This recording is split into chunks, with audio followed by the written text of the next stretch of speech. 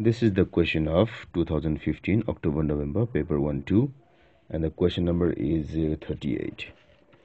It shows a 4-terminal box here connected to a battery and 2 ammeters here. These are the 2 ammeters. The current in this ammeter and this ammeter are identical. So we have to find which setup or which circuit will give this result. So if the ammeter readings in this ammeter and this ammeter are same, it means the current here, let's write it as I. This current and this current should be equal. So if the current is to be equal, they should be connected. So these two ammeters should be connected to each other, whether there is a resistor or not, but they should be in the same line of the charges. So if I use this connection of number 1 like this, so we have the resistor here, this is the resistor, and we have this thing, and we have this resistor here. Let's see what happens. Current will flow through here, it will have some measurement, but current will not flow through this ammeter because we have no source here. So it will be 0. The reading here will be 0 and it will have some reading. So this setup is not correct, or this setup will not give us the desired result. Now let's try the circuit of number B. So this thing is identical, this is also same. Now the connection that we have to do is, let me rub it here. So I have rubbed it clean.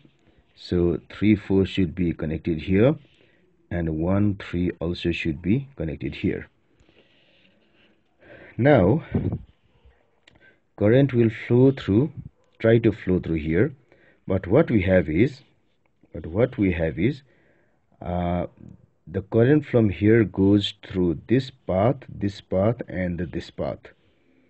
So current will be flowing through this path. It will not go through this because there is an easy path over here, and there will be no current in the ammeter.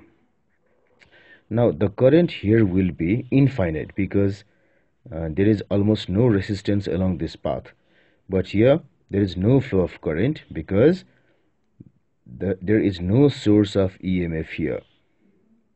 So this also is not going to give us the desired result. Now let's try the circuit of number C. Here there is a break here, and there is a resistor here. So let me join it like this. This is the resistor, and there's a break here, there is connection here. So here some current will flow through this resistor, and some current will flow through this ammeter as well. But what happens here is the current here will be the sum of the current flowing through this resistor and this resistor. Current in this ammeter will be the sum of current through this and this resistor. So that's why this current should be greater than this current.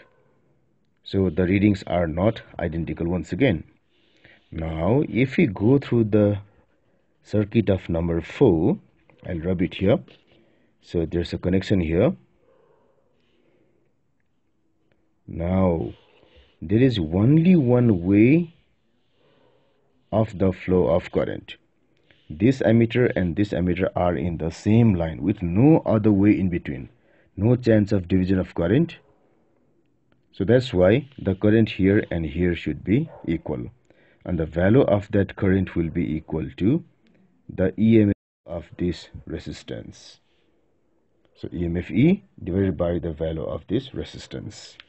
So the choice should be choice number D.